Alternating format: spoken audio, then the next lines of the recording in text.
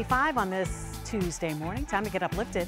Today we want to highlight more than 100 of our local heroes. The Loudoun Chamber of Commerce recognized 104 neighbors and first responders yesterday for their heroic actions they all took to help others. It was the Chamber's 37th annual Valor Awards. The ceremony is a way for Loudoun's business and community leaders to honor both private citizens and public servants for courageous and often life-saving actions. Some of those actions included rescuing a driver after a fiery crash, evacuating dozens of people during a building fire, and apprehending a shooting suspect. The people recognized did not hesitate to jump into action, and for that, we join the Chamber in saluting them. And you know, there are always people who go above and beyond, whether they are paid for it or not. And even those paid, we still see a level of some folks rising to like a whole nother level to help other people and to selflessly do that. That's right. Yeah.